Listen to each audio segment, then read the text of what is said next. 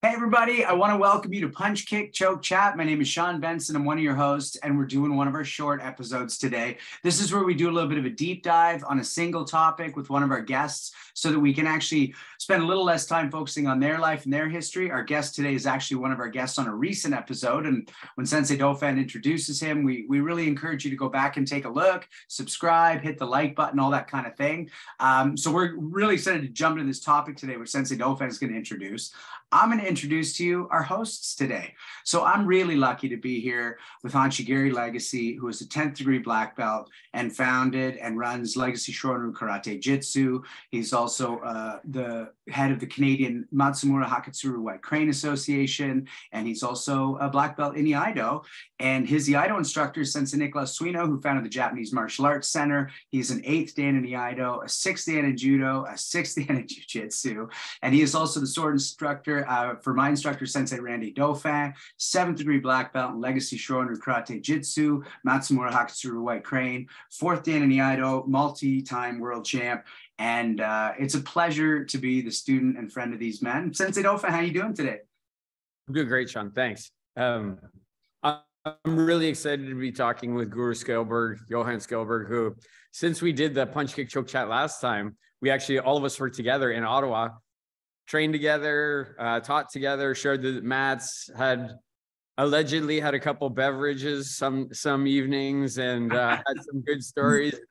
A really amazing guy. So I do want to just give some of his accolades. So he went to the IHM Business School, worked at the Philippine National Police Force. He studied personal development coaching with Tony Robbins, which I know Sensei Suino is a fan of as well. His military service was conducted as a Navy diver. He started his martial arts journey in 1973 and is currently the instructor and manager at Kali Sikarat HQ, Stick, Hands, and Knives.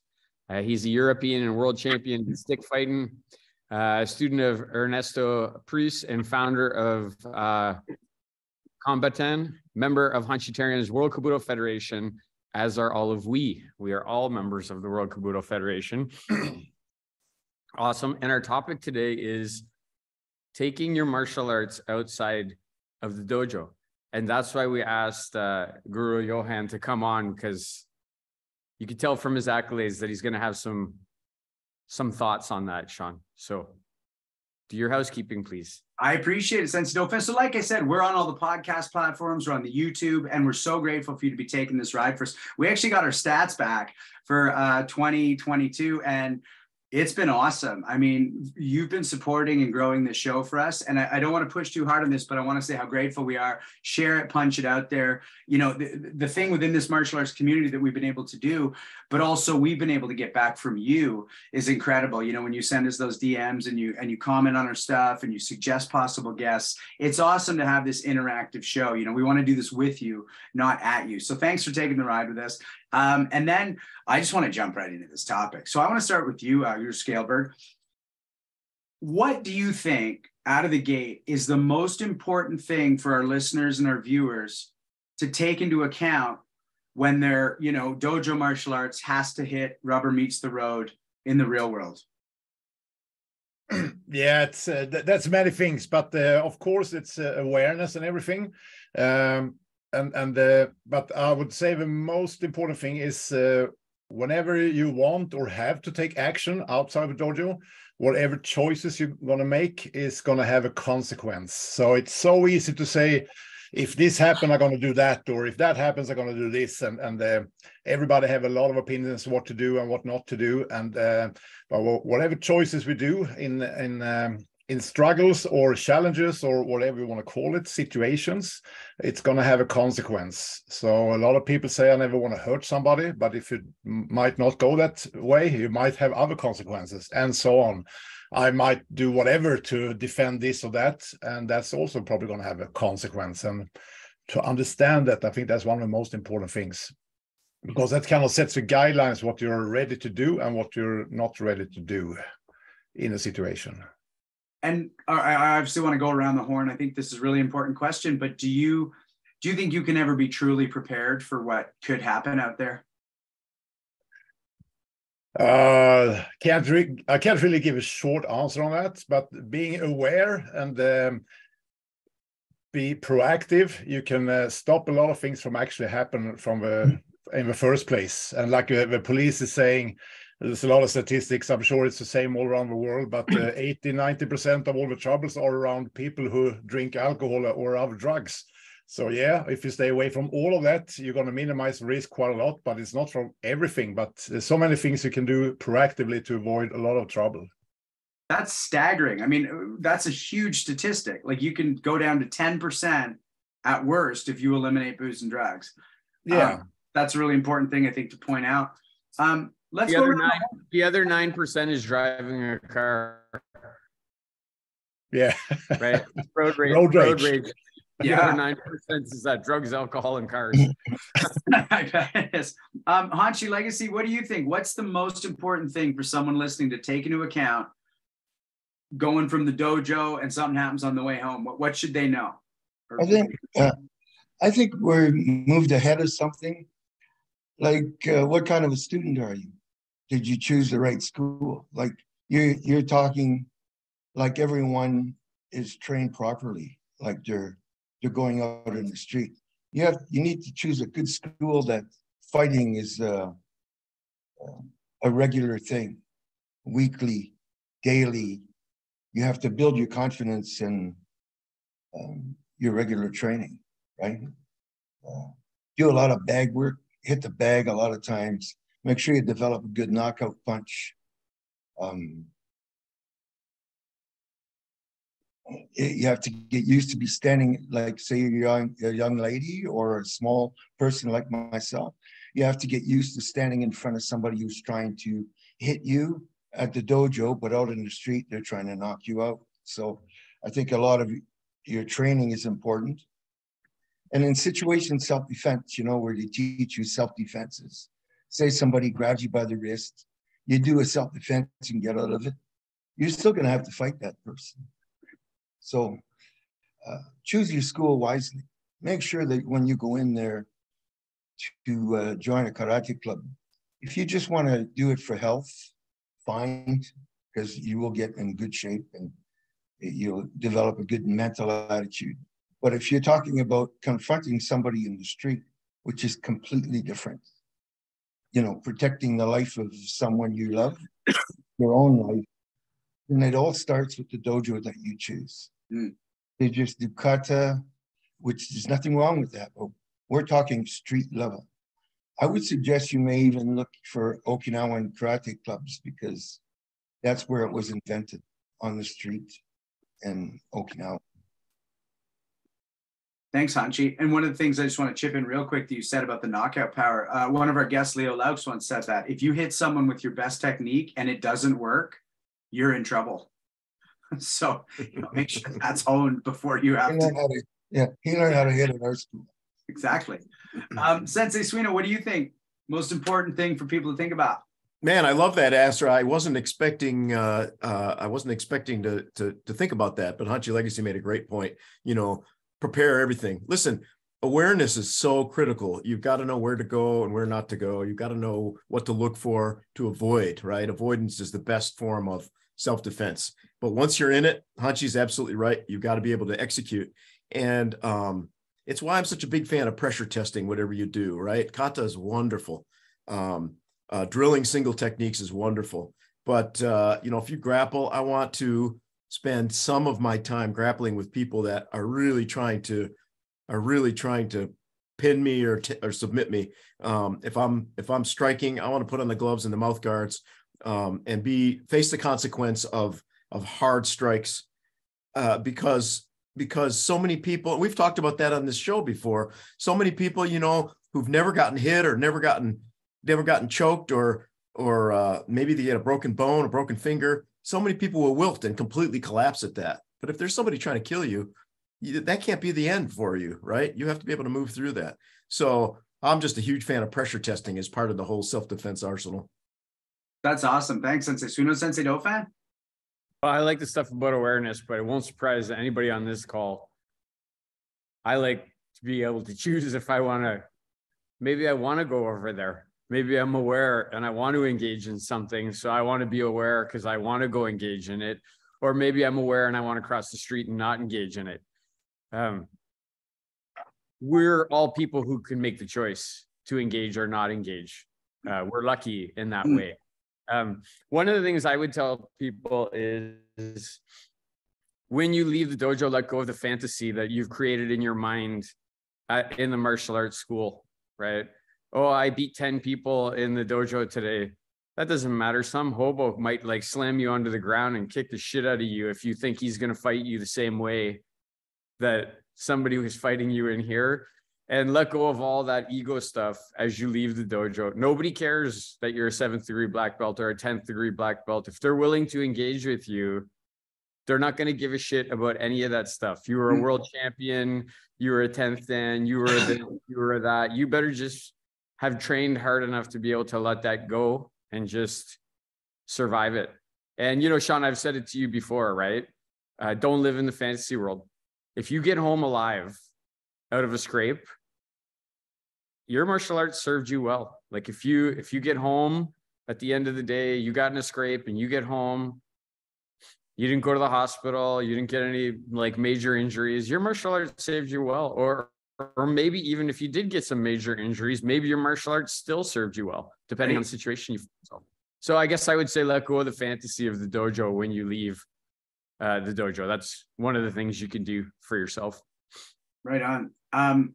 One thing I want to throw out, and then partly I want to use my answer to throw it back to see what you think of what I say, Guro Skalberg, because there's a bit of a provocative thought in there. But for me, about the avoidance idea, you know, I once was wrestling with a guy and I thought we were playing and he thought we were fighting, and I got my arm broken, and I learned a big lesson that day. And so what I tell my students is you have to be willing to kill or die if you're going to fight, because you don't know who's got a handgun behind him. You don't know who's got a knife waiting and feels threatened by what you thought was going to be a punch or two. And so it could just be a punch or two, but it could be life or death over a traffic incident.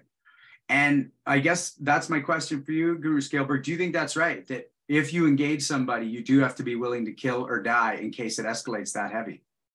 I do.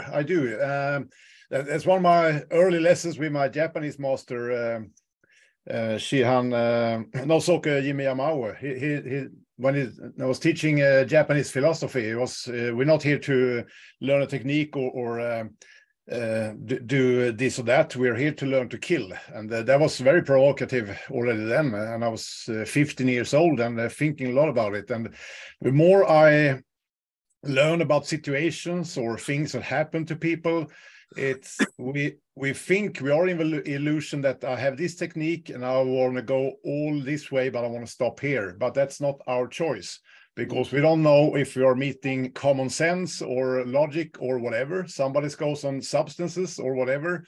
If somebody get the weird idea that we want to kill them, so they think they have to kill us, we cannot stop until we're done with the deed. If that's killing or choking out or submitting, I don't know, but it's normally not our choice. And that's an illusion when we think that we can control the situation entirely. We have to walk the line, sort of. And it's not always that we can choose how far that will be. In the ring, you have a referee. They stop you. And but outside the ring, there's no referee. So we have no idea how far we need to go. And again, you can do a sucker punch on somebody and they fall badly and they die. We don't know. So whenever we do something, those things can happen.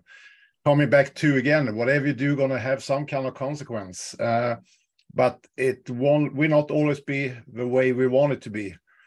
So when we stand up for ourselves, we need to go all the line, depending on what the other person intend to do. Thanks for that. We're going to go around the horn and end on Sensei Dolphin, who will flip us into a new question. Hanshi, got to be willing to kill or die if you trade blows with a guy at Tim Hortons? Well, let's say you're confronted by more than one person. One person is bad enough, but when you're confronted by more than one person, that happened to be one time, you can't just throw some sort of punch or technique to stop that person, because he's going to get twice as peeved off at you as he was in the first place. And then you have to turn to face another person, and then another and another. I was confronted by 4 people one time. That means that you have to have that punch that when you hit that person, that they're going to drop. This is all the bad talk you try to keep out of the dojo. I've been in several situations. None of them started by me. All of them finished by myself. Because in a way, you have to remain very calm. Then I found that on the way home, my nerves got a little bit shaky after the confrontation, just that I was so calm at the time. So couple of things I want to tell you. If you're facing more than one person, get your back to something. Don't just stand there. Get your back to a wall, a garbage can, a fence. And that way you keep everybody in front of you as well. So I don't want to take up too much time, so I'll leave it at that. Thanks, Hanshi. Sensei Suino, kill or die, or is that extreme? I don't know, man. My view has changed on it. I've told the story. When I grew up up in a neighborhood where there was a lot of kind of racial strife, and it wasn't unusual for one group of people to beat up another. And sometimes it was throw a few punches, steal their lunch, and they ran, right? But on a weekly basis, somebody that I knew would get ganged up on by other people, and 5, 6, 7, or 8 people, they'd punch them a few times and they kick them when they're on the ground. As a kid, you can go, oh, we're tough, we can all do that. But the fact is, that was really dangerous, and people could have been killed. There were certainly bones broken and concussions, right? At the time, it was fight or run. If I had to do it over again, I would have fought a lot harder than I did in those days, because I understand the consequences better. So, yeah, you just don't know, man. I mean, it's, even a casual punch could be deadly under the right circumstances. So I think you have to really be able to sort it out in your brain and then act accordingly. Yeah. Yeah. Before I punched into Sensei Dolphin, like I was in one situation recently where a guy was like wanting to fight. I was like, how far do you want to take this? He goes, as far as you want. And right next to me was a marine hunting knife, like behind my door. And I looked at him, I said, I'm gonna drive away. You're gonna chirp me, but it's your lucky day and you're not gonna believe me. And as I drove away, he's like, fuck you, all this and that. But lest my ego get too big, he could have had something behind him. Like Hanshi, you always used to say, you never know who you're standing opposite. So I was happy to drive away thinking I got the better of the guy. He probably thought he got the better of me, and we'll never know what the real answer was. Sensei Dolphin? Listen, if I'm understanding the question right, the question is, would you? Like, how far would you take it? No, I think the question's more, if you engage, are you automatically entering a place where you have to be willing to do either? Okay, so then I think it depends on the situation, but I definitely think, yeah, it shouldn't surprise people as martial artists that we're highly skilled. And if you engage with one of us, then it's not our choice, as Guro Skalberg said. Like, you're pulling it out of us, and then you're pulling it out of the wrong person. Like, you should go find a different person, because just even to your last point, you don't know. Right? You think you don't know. But it shouldn't surprise people that that's our attitude. We're martial artists. Everybody on this call is a military artist. We're just not in service to our country. We're in service to the arts, but those arts go back tens of thousands of years, and they involve killing and death and battle. Like, that's where they come from.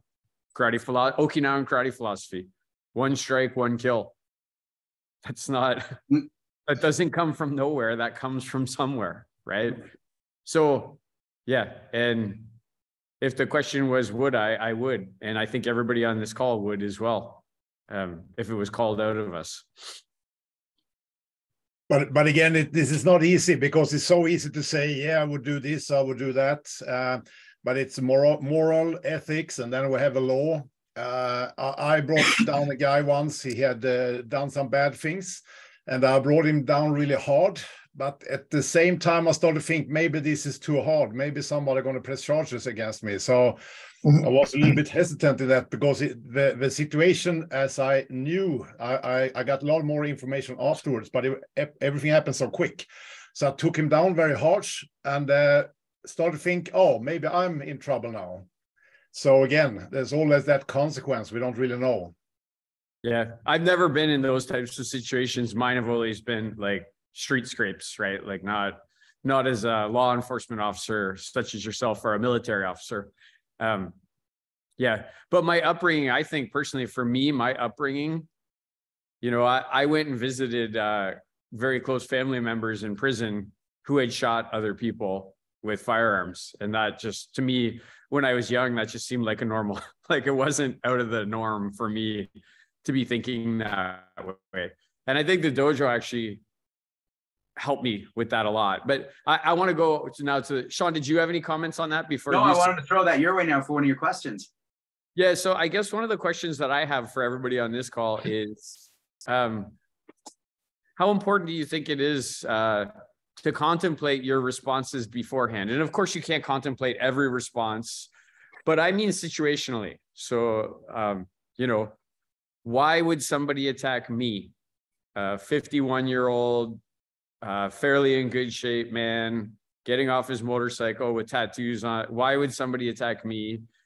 And then what are the reasons why you would respond? Each one of you, why would you respond with dangerous, let's call it dangerous force, bordering on lethal force? Do you think about that? Should people think about it? And Johan, we'll go to you last this time, so you can have some time to hear the answers and contradict any of us. And Sean, we'll start with you first. Okay, great. I think people should think about this often. I think about it all the time. I'll be at a party of friends and I'll just unconsciously be picking up where my elbows are in relation to theirs in terms of a back take or what. Like, it's a game in that sense for me, because I love body dynamics in relation to other bodies. That's so much of what we're doing. As far as though the level of like, what would a response to A, B, or C be? I do think it's really important. And not to put this into like athletics, but we did talk about it with our guest from the Jamaican bobsled team, that visualizing something before we do it is proven to increase our ability to respond even out of the gate. I think that's the most important part, right? Because if I'm caught unawares, then, you know, a white belt will do just fine. But if I'm not caught unawares, then it's probably not their day. And that for me is about, oh, this is happening. And if I've never thought about it, I'll be processing in real time, uncertain what's going on. Whereas if I've thought about it, even in relation to friends and body dynamics, then I'm a little more ready. As far as when I would, look, I talk about how I haven't really street fought. I have been in confrontations in the street, I'm going to say 50 times. They just have never led to anyone throwing a punch. And I really take that as, I never clocked that it was go time through an actual imminent danger. And I have to trust, even though I haven't lived in that situation, that I would know the difference between, yeah, this is going to fizzle and they're going to walk away and I'm going to walk away, or the thing I haven't felt yet, which is go. So my answer is, I'll go whenever I feel go. Thank you. Setsaswino, what are you thinking about all this? Can you reframe the question for me? Yeah, it's just how much should you how much thought should you give to when you're going to respond? And, you know, for me personally, I'll just tell you, like, my thought on response is usually like high level response. I'm not talking about like, well, I'll push them down and run them away. Like, I'm talking about, when are you going to use lethal, deadly force? And should you be thinking about that? Yeah. Yeah, visualization is so important. I think the beauty of martial arts training done right is that you visualize yourself acting and winning in a lot of situations, a lot of times. So you're programming yourself for that flow. But, you know, that whole thing about awareness, you know, I think you should walk into a restaurant, find the most strategic seat. When you sit down, look around to see who's sticking out as a possible danger, you know, keep your senses about you.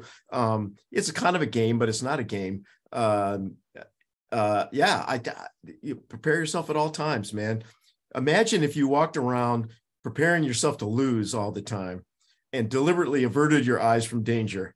Maybe you get your whole life, maybe you make it through your whole life without ever having to use self-defense, but it just doesn't seem like a very productive way to live. Yeah, Setsaswino, remember the last time we went out to dinner, you, me, Pam, and Erica, I asked your daughter, I want you to look around this room and tell me who the biggest threat in this room is. or what the biggest threat in this room is. None of us looked at the sauce on the chicken, but she did pick out a couple of people that she should be paying attention to. I'm surprised she didn't say you and me. Legacy, you're the one who taught me that lesson. So I I'd be interested to hear what you have to say about it. I always tell my students that as a game, just like Sensei Suino said, but it's not a game. Just for fun, I say, whenever I go to a variety store, I open the door, and the first thing I do is scan the place. You don't want to walk yourself into a robbery or something. Probably one time of 10,000 it'll ever happen, but it still keeps you mentally sharp, you know. So you never know why people attack you, but people have different mental problems sometimes. We just have to react to the situation. That's why we've trained 50 years. That's why we've trained, and that's why we're all high-ranking black belts, because we've either ran into those situations or we're mentally prepared at all times. And, you know, it doesn't mean that a black belt can't be standing there and then some guy out of a friendly crowd comes over and punches you on the side of the head. You can't be hit or you can't be taken down by somebody. But what happens after that? Like, nobody's with a small Jeep, nobody's God, right? Nobody can see what is going to happen in the future. So I find that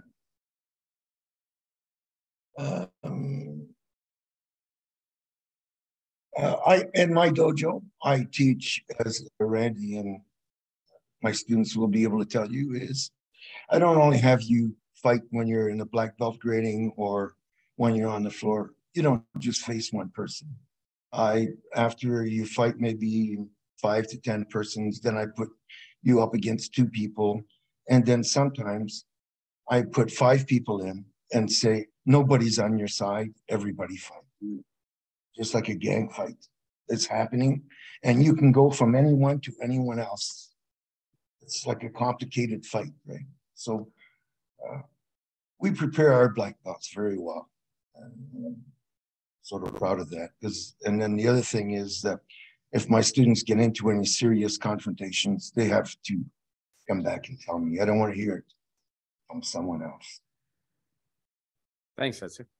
So Guro Skalberg, before we go to you, I just want to say one of the things and it's changed over the years, but I always would tell myself certain things. Like, if you touch one of my kids, I'm going to respond.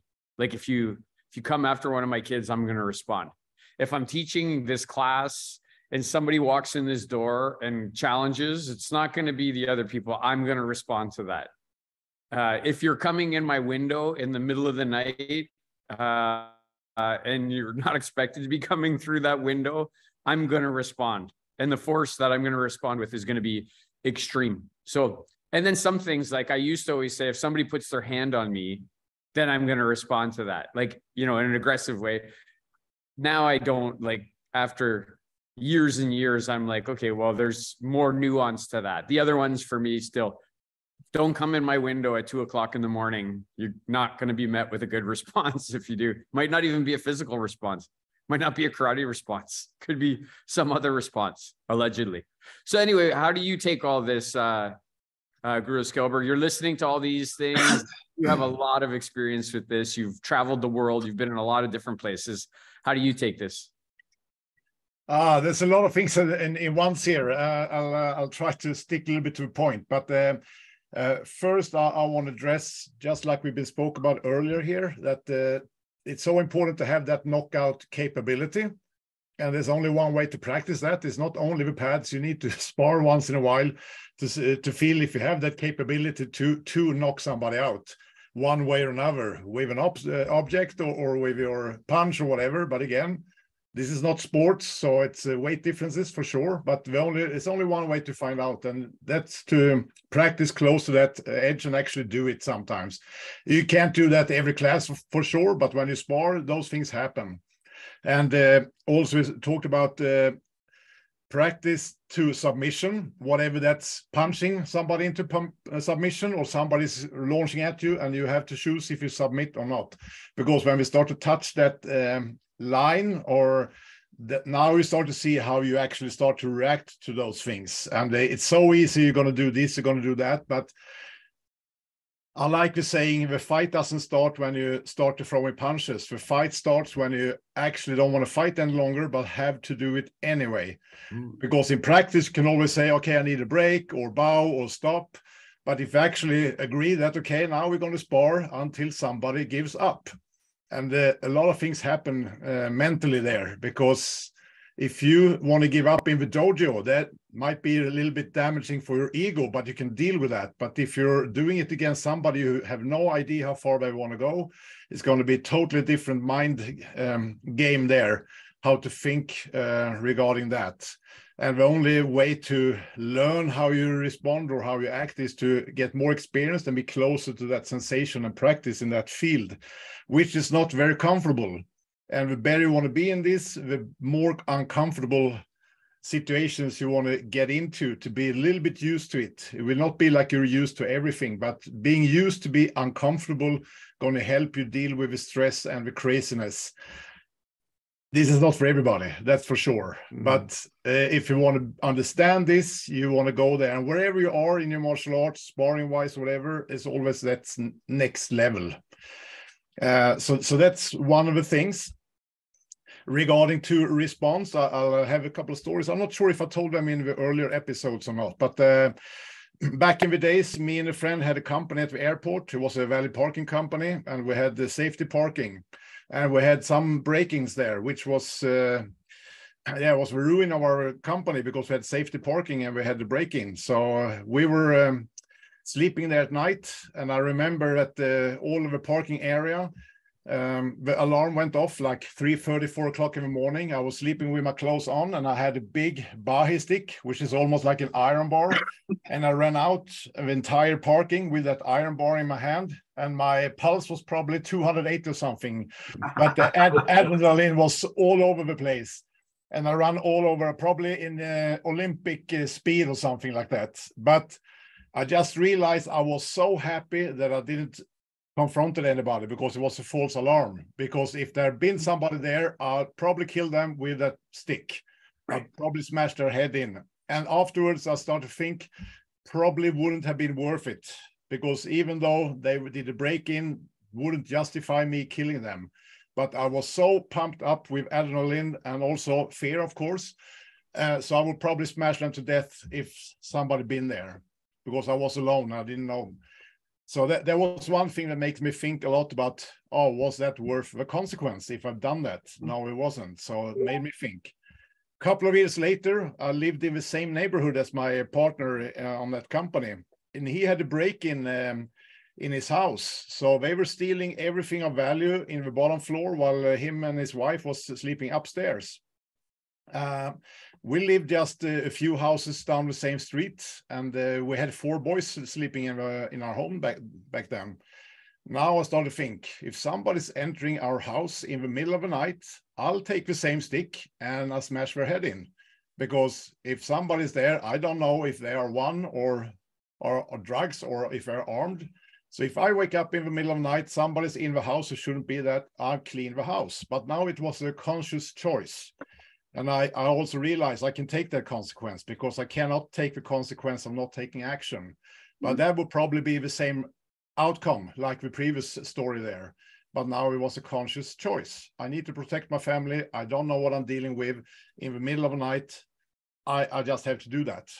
Luckily, it didn't happen though, but now it was a conscious choice. I can deal with that. I love that. I love that, Guro Skalberg. I can't take the consequence of not acting. That's a really powerful statement, right? That's, it's the whole yin yang symbol, right? On one side, you're like, I can't take the consequence of acting. Somebody's stealing a car, it's not worth dying. But then on the other side of it, I can't take the consequence of somebody harming my family, my children, or my partner. That's awesome. Did you want to say something? I did. Just for everyone, in Canada, I have a lot of police officers that are my students. Never pick up a weapon.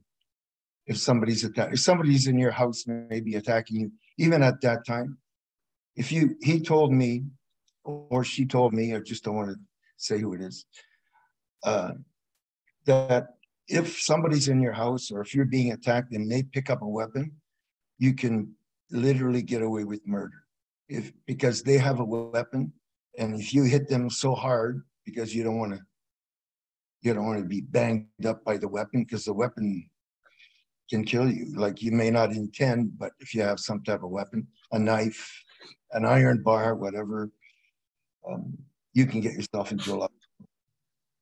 So I'm advising most people to learn empty-handed karate. If you're a stick student, when you do different self-defenses, if someone's in your house threatening the life of your kids, like Sensei says, and you don't have a self-defense, then I would suggest that you do it. Try to avoid using a weapon. And that's just, we all know that if you had to, you'd pick one up. If a guy came in with a 3-foot razor, you'd have to pick something up to defend yourself. It's that simple. But usually, if they don't have a weapon and you pick one up, you will be in big trouble. Thanks, Sensei.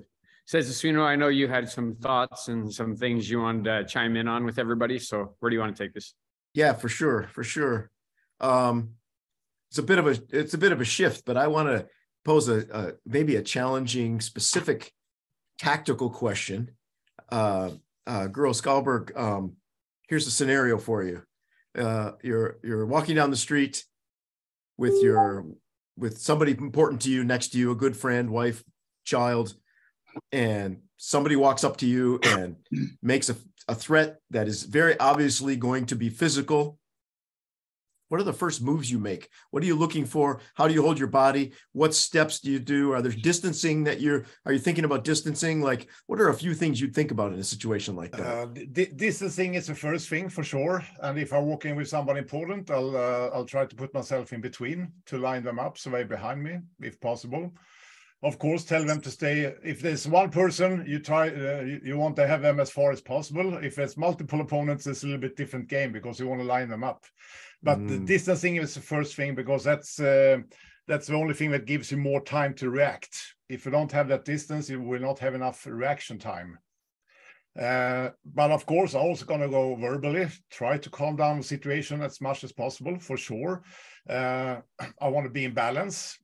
I want to keep my hands up without looking aggressive. So I don't want to stand there. I don't want to fight, cool down. I would like to have like a low-key body language, for sure, but still keep my hands up to be ready there. And then you need to read the person. There are all those signs, like the stare, grooming, all those things. And normally before you throw a punch, you need to do some kind of body shift. So you need to load up a little bit. So you have to look on how they are standing, if they can throw a punch or not. So you want to read the person as much as possible to be ready for the action, so to say. But again, if they say they're going to do bad things, that would be my trigger to begin. Okay, so all of that has gone well. You've created distancing. You protected somebody behind you. You positioned yourself. You're in balance. That person takes a swing at you, but because of your distancing, they miss. What's your first counterattack? That again depend on if somebody is drunk, and if I feel they are a little bit. Now it's not a scale to this, but if they are drunk, and I don't feel they are really a big threat, I would just push them away. I've done that a lot of times before going into fists and stuff. But again, if I feel that it's a serious threat, I would try to throw as hard of a punch as possible. And I prefer a cross or a hammer fist. That's my first choice. Love it. A little bit longer, that would be a straight kick. 100%. Well, they better leave some space because you can reach out and touch someone. Okay, one more question. I've heard a lot of people say that as long as somebody is chirping, you're pretty safe. You have to worry when they stop chirping, right? What do you think of that? I don't know. I don't have that much experience of that particular thing, but normally people are talking. Yes, they normally shut up before swinging because it's not that easy to do at the same time, though. But there are a couple of signals, like when people start to do stuff with their face, so you're getting the hands ready, or they try to distract you with something, maybe point with one thing and you see the shoulders and the hips is charging up. Could be signals as well. But again, is it the puncher? Is it the grappler? Grappler normally curves down a little bit and get ready to launch. So signals could be different there. Is that what you meant by the term grooming? You said grooming earlier.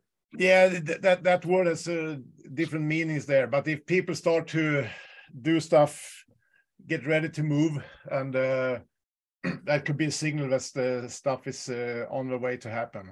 100%.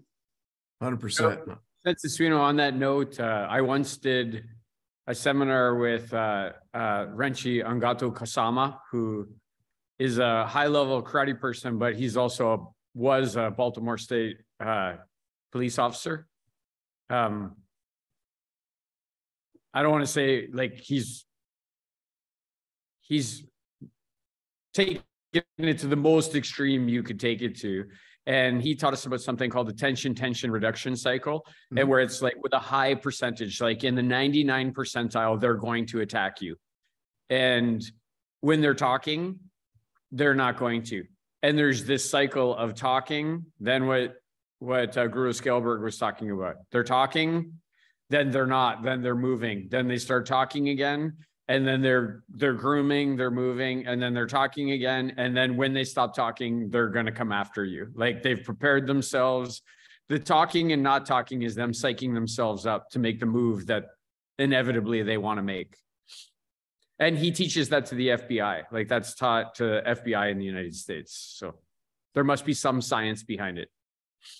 I actually wouldn't mind chipping in on that back to you, Guro Skalberg, because you did say something like, if they start telling you what they're going to do to you, that's when I act.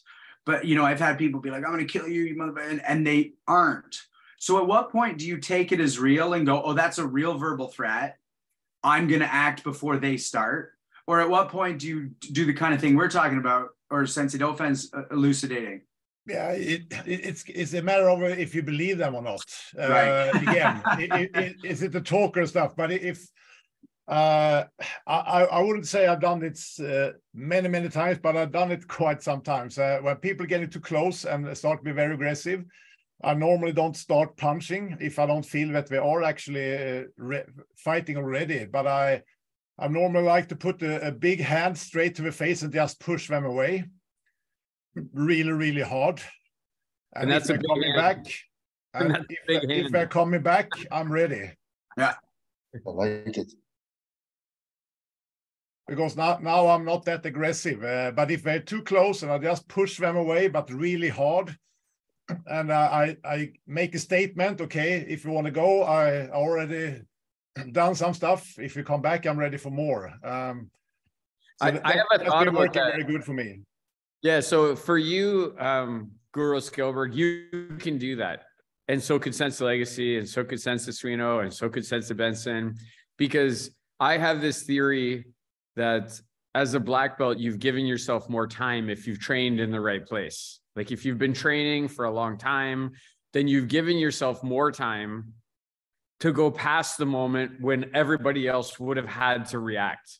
Like somebody who never trained before couldn't get past the critical distance, or they're in grave danger. Like they're not going to be able to do that straight hand to the face and be ready like you're talking about. That's because of your training. And so in my mind, I'm always like, no, there's this critical distance, there's these bubbles. And if we're talking and you're outside the bubble, you're fairly safe. We're going to be okay. But if you start to cross that bubble, then there's going to be to your words, there's going to be some consequences for me and you once we get into that critical distance. Seth Lacey, what are you thinking about this stuff? You haven't said anything too much about it. Well, a lot of people covered some of the things I was thinking, but I'm just going to go to extremes. Some guy is standing in front of you and threatens he's going to kill you. You're going to stand there and wait till he starts to move, and then you're trained to move. As you'll be looking for his movement, either in his hip or in his knees. But if a guy's standing there with a gun and he says, "I'm going to kill you," you don't have to wait for anything. It's like Sensei said, the fight has already started. And I believe through good, fine training that, again, like what you said, was when a person is going to start, or you just look for the slightest body movement and you close in. If you close in on them, they're not expecting that. If you back away and walk around, they're still fielding you, sort of. But when you step inside of their critical distance, they are then on the defensive side. They don't know what's going to happen, and you've taken over. So, again, it depends on the situation, but always err on the safe side. Love that. Says Suno, is there somewhere else you wanted to take that before? I do have a question, but if you want to follow up, or let me share one more thought, and then I'll kick it back to you. So what Hanshi just said is really interesting to me. That whole concept of initiative, who's got the drive, who's got the offense, and who's got the defense, right? When the bad guy comes at you, he thinks he has the initiative, right? He's moving forward. A lot of times you move in, as Hanshi said, you take over the offensive or initiative position. And what I've found is that the crazier people are, the more they're sensitive to that stuff. Right? Crazy people are really sensitive to emotions and distance. And when someone's going off and you move in, often that's enough to change the dynamic a lot, just changing the distance. The more the situation escalates, the less you have, right? The less distance it takes and the less time you have. But early on in those interactions, you can make a huge difference with body language, with distancing, with verbal stuff. That's a powerful tool right there. Yeah. That's a great comment. That was what I wanted to actually go into. I wanted to go into some specifics on that, which was presence, right? Your presence as a martial artist. And things, I want to go around the horn with everybody. Give it some thought about a specific situation where your presence just squashed something because somebody recognized something. So I'll start it off and I'll tell you that about 2 summers ago, I had this kid. I say he's a kid. He was probably like 24, 25. And again, it was a road rage situation. He got super irritated and like put his truck in between my car and wouldn't let me move. And I got out of the car and he jumped out and he started talking a lot and I didn't talk too much. He just said, "Well, come over here." And so I came over there and then, he started saying a bunch of stuff. And I eventually just looked at him and said, I could just almost see him like sizing me up and then deciding, this is a really bad idea. Like I could see this going on in his head. And I just looked at him and said, "Listen, young man, you and I both know nothing's going to happen here. You should just get in your truck and drive away." And he just turned around, got in his truck and drove away. Right. So I wonder, I want to go around the horn. I know Benson, you have, because we've talked about it, but any specific stories like that, Benz, where your martial arts presence is just, they didn't know you were a martial artist, but they just realized this is not the right thing for me to do here? I've shared the one where the biker was coming at me like this and I just stood so stock still. And going back to the idea of danger, I never felt like he was going to swing. I don't know why to this day, but I just stood so relaxed and I was like, this won't be good if I start it, but if he starts it, I'll play. But I was just stock still. And he got so confused. He wasn't getting the reaction he was baiting, but nor was he getting fear. And he didn't know what to do. And I literally watched him go and walked away. Like it actually made his body quiver with a sort of short circuit. And I've told you that my buddy, as we walked out of the bar, went, "That's awesome. I've never seen you do your karate before."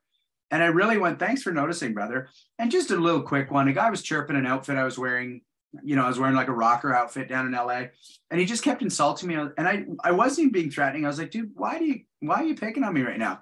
I said it like, just like that. And he started to get up. And as he was leaning forward, I said, don't get up. And he just looked at me and went, okay. And I said, I'm going to go to the bar and we'll both have a good night. And he goes, okay. So that was one where I literally, like, as if he had risen, something in me said, go. And so I said, don't get up. And he heard me. And it was kind of cool. I was like, oh, that was fun. So that's as simple as it gets for me, like the inaction, but the preparedness. Perfect. I'm going to go to Sense Legacy, then Sense Estrino, and then we're going to go back to Guro Skalberg. Sense Legacy, like, I know a lot of the stories. Like, I could tell them for you. So, and I don't know, I'm not leading you. You could talk to the one about the guy with the ice fishing rod in the snow scraper. That story. I got to hear that story again. If you wanted to, but you should tell a story, because I know you've been in situations where people just made the mistake and then stopped, right? Well, we'll go with that one. I was just stopped on the street in London, and this person in front of us wanted to turn. This guy was excited about wanting to get by. He must have been in a hurry. So he was blowing the horn. He was doing everything. So I also was turning in, and I got out of the car. I was with Bill Hale, and guy starts yelling, gets out of his car across the street, and he opens his back door and he's throwing stuff in the back seat and everything. And he jumps out and he's standing there with a window cleaner and a fishing rod. He comes running across the street at me. I'm just standing there watching him do all this. Like, right away, I had decided this guy is not going to attack me. So he just came over within reach, and he goes, all right, let's go. I reached out and grabbed his fishing pole and took it out of his hand and said, hey, give me my fishing pole back. I gave it back to him. Right? And then he sort of just calmed down and walked away. That wasn't... oh, my God. That's what he wanted me to tell you, I guess. Yeah. It's a great story. Yeah. I think it's funny because he thought he was going to intimidate you, and he didn't. And then when you grab the fishing pole and he said, give it back to me. I mean, talk about having your balls removed right there in front of everybody, right? Like, anyway, Sense Estrino, I don't know if you're going to be able to top that, but have you had situations where your presence just stopped things from happening? Yeah, surprisingly, a lot of them. The most recent one was probably, 5 or 7 years ago. My wife and I used to manage an apartment complex, and there was a guy there that turned out he was schizophrenic. And so he would have these episodes, and he would just say really frightening things to people in the complex. So I had to kick him out, right? So I got the paperwork all ready, and I saw him walking through the courtyard one day, and I walked up to him and I handed it to him. He goes, what's this? And I said, oh, that's an eviction notice. And he looks at me and he's like, fuck you, man. And he starts walking up to me. And it was what I was saying earlier about craziness, right? He walks up to me and he gets about this close. So I walk up to him and he backs up. And then I walk up to him and he backs up. And the whole time he's jawing, right? Bah, bah, bah, bah, bah, and he backs up and he backs up and he backs up. And he walks backwards up the stairs. And I walk and he gets his keys out and he opens the door and he goes in the room. He goes in his hallway and he's backing up. And I just let the door close, right? But he's jawing the whole time. It's just so funny. It was like a movie, right? He comes to me and I come to him and him and him and him. And then, 3 days later, he was gone. Probably motherfucking me the whole time. That's the last one. Well, we've got Guro Skalberg laughing now, so it doesn't have to be funny, Guro Skalberg, but has your presence, if people don't know, Johan is a tall person. He's in good physical condition. I would think he would have to be actually mentally insane to want to actually go and attack him. So anyway, have you ever had that, Guro Skalberg, where? Yeah, similar. It's a little bit of a stupid story, but it wasn't only about presence, but not in the beginning at least. But I was on a nightclub. This is many years ago, just up dancing, have some good time with a couple of friends. Had a nice lady to dance with, and a stupid guy walks over the dance floor with a couple of beers in his hand, which is kind of stupid. It's not the right way to bring a couple of beers. So I bounce into him because I don't see him. So he got some beer on his clothes. So he's trying to throw the beers at me. And before it happens, I intercept and put that hand in the face I like to do. And I pushed him away really, really hard. So he fell with all those glasses and stuff, made a mess. And he just got back up and he still had that broken glass in his hand. And he was just about to rush me. And I was ready. I just raised my hands, but I didn't do anything. I just raised my hands. And he probably started to read me as a person there, because he just got up really mad, watched me, and then he put the glass down and turned around and walked. Just go lick your wounds. It's time to just go lick your wounds. But here's the kicker to that. I think I might have lifted my leg. I raised my hand and lifted my leg. If it's running, I'm ready. But I didn't throw a punch. I didn't throw a kick or anything. But I was very ready, because if he was going to glass me or stuff like that, I can't let him come close. But I was working at the airport again, like I talked about before. Day after, the rumor were that I had beaten down a guy at the nightclub. And the only thing I did was pushing him. But everybody saw me because it was a lot of noise when he fell with all the glasses and stuff. And then they saw me with a hands up and the leg a little bit in the air. So they thought I've been kicking or punching him. That's interesting. Love it. And the only thing I did was push him. But everybody said, yeah, he beat down a guy in a nightclub yesterday. So that again, the consequences. And if that wouldn't been going to court, I would have a lot of my friends witnessing the wrong way, because that's what they thought they saw. But then the other thing is, nobody fucked with you at the airport anymore. All right. That's true. I always got paid. Little cupcakes in your locker in the morning. Building a reputation. Yeah, true. Keeps people away. When I worked in when I left university, I worked in a factory here in this community. After a couple of months, somebody came out and challenged me, and I didn't push him away. He was laying in the street when I drove away. Nobody in that factory, even for the next 10 years, ever bothered me even once again. Like nothing. So Suino, how are we doing for time? We are out of time, so we should probably round this up and rock and roll. Yeah, so let's, Sean, you want to lead us around the horn and with final thoughts? And yeah. I mean, do you want me to start? Yeah. I'm happy to. I love this conversation. I think it's the most important conversation. Hanshi Legacy just really talked, like, this is a fighting art. Like, I didn't get into this because, like, I already loved my ballet and my modern, and I still do, but I left them because I also wanted to be able to move that way, but affect a martial change if needed. I did not know how to fight growing up. I did not have a role model for that. And the martial arts that wouldn't allow me to do this would have been a martial art I'd have quit.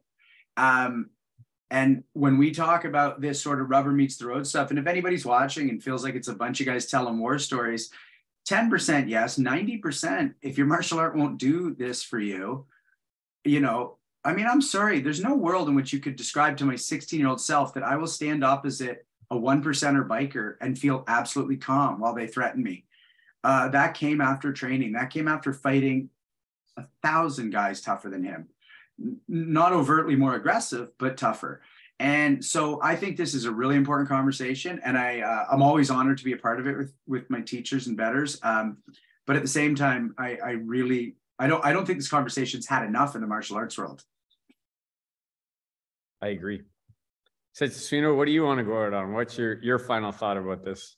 Well, I love this conversation. Really, I got two simple takeaways. One is, I love what you said. You'd have to be freaking crazy to attack Guro Skalberg. I don't care who you are, man. If your eyes aren't open, you are an idiot. And second of all, this is my new mantra. Push him away, push him in the face, push him away in the face really, really hard. That's brilliant. I absolutely love that. Yeah, as long as you're pushing him away with a clenched fist, I agree with you. Works as well. It's accelerating upon impact. That's the legacy. Where do you want to go with this conversation as we're wrapping it up here? Well, I sort of want to finish it back with your education, That's why in my dojos, I never give a young lady, 13 years old, or a young guy, 8-year-old, a black belt, because in a way you're giving them self-confidence, and they'll go out there and think they can do something and put themselves in danger. A quick story would be, say you're anyone, a father has a 13-year-old daughter, and somebody breaks into his house at nighttime. Is he going to send his 13-year-old daughter downstairs to face that person? Or is he going to go himself? Like, you can answer that, right? Nobody's going to send the 13-year-old daughter. But if the guy's like a mature black belt, he will be the one to go down and protect the house. That's just an example of getting a good type of education and preparing people to face the worst. Love that, Sensei. You know, I agree. Johan Skalberg, we're going to give you the last word for sure. I want to just say a couple of things that I'm going to be thinking about. I always like, one, I also want to say, like, I'm really proud that we have a good relationship with you now that we've met each other and we can talk about these things. I really feel like it's kindred spirits. Like, it's very similar thinking. It's not your choice how far things will go. You said that. Yeah. That really resonated with me. It's not your choice. The line of submission that you said, like, you need to push yourself to the line of submission where you submit or somebody else submits, and figure out where that is, right? And that the fight starts when you have to fight, but you want to stop. You want to stop, but you don't have a choice. You got to keep fighting. And I really like those thoughts. I said it, I can't take the consequence of not acting. I think that's an awesome thing for martial arts to contemplate, because we all have great power. And on the presence thing, I want to say, I was recently with you and Sensei Suino and Sensei Legacy and Sean. We were all in a room together, and it was a very social atmosphere. Like, there was no real threat, but there was a person who had maybe consumed a little bit too much alcohol and tried to interrupt our conversation. And I just remember you held on to him and said, "I'll talk to you in a minute."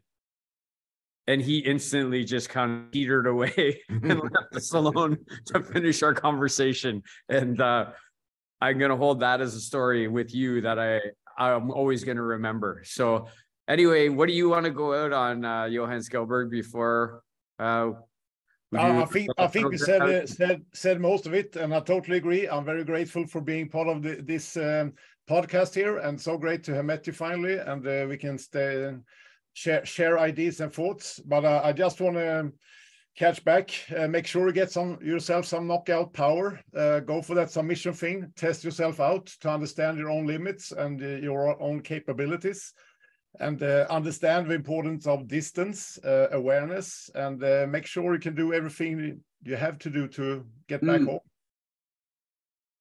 Awesome. What an absolute pleasure. Yeah. So, Benz, I'm just going to say to people who watch this after, we've got a great podcast here. We've got a new website. We've got a new social network platform. If you can help us by liking or sharing or subscribing or sending it out, that would be great. The other thing Sensei Suino and I have really been talking about lately is on the website, punchkickchokechat.com. If you go on that, you can suggest people that you want us to have on the podcast to talk to, and you can suggest some topics. So if you're watching this later and you're thinking, this was so cool, they should talk to this person, please hit us up and send that in and give us a path forward to keeping this dialogue going for the martial arts community. Love that. Yeah, you can go out, Sean. What do you want to say? Last thing. I just want to say, I really don't want to add any thoughts to it, but I just love the idea of training until someone quits as opposed to a timer. I think that's incredible. And I think that's something that really, I think of how many times I grapple and I look at the clock and I go, great, if I can ride this out for 20 seconds, I win. And that's not actually true when that timer goes away. So just thanks for that, Guro Skalberg. I really appreciate hearing your perspectives, and I just want to say thanks to everybody for listening and watching. And it's such a gift. And, 4 of us on this call will be meeting again in a few hours because we do this because we love it and we love that you're here with us. So we'll see you tonight. even though it'll be asynchronous. And thanks, senseis. I really appreciate your time. Thanks, Guro Skalberg. Thanks, everybody. Thank you. Thanks, everybody. Take care, huh? Stay healthy. Happy holidays. Yeah, happy holidays.